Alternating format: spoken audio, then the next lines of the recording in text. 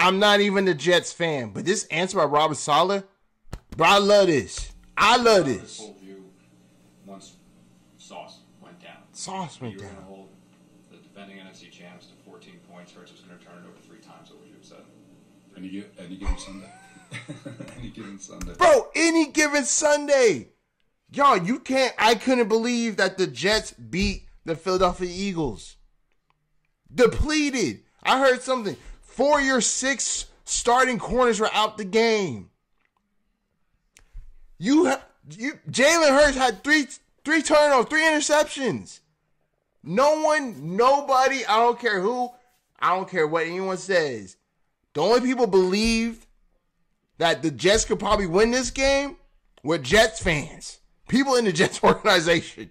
That was it. Because no one else thought y'all were going to win. And I got to show love, bro, because I damn sure didn't think y'all were going to win. And just think about this. You guys are 3-3. Can you imagine where the Jets would be if Aaron Rodgers was playing? Bro, Aaron Rodgers can't wait to get back. The opportunity is like what Robert Saleh is doing, man. It's nothing more than this. It's a miracle. Like, these men believe in their ability. They believe in what they can do. They're making Zach Wilson a believer. Just don't turn over the ball. The defense got it, and they have it. It's just crazy to me. It's crazy, and I have to show love, y'all. This was crazy to watch, and I had to hear what Robert Saleh said. And when he said it's any given Sunday, that man believes that shit. They believe they can go out there and they can beat anybody. It's the NFL, bruh.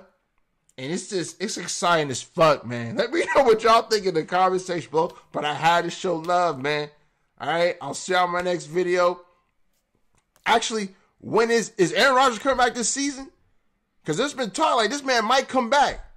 And what this team's doing, I know he wants to come back even more than he did before. Let me know what y'all think, man. I'm out. Deuces.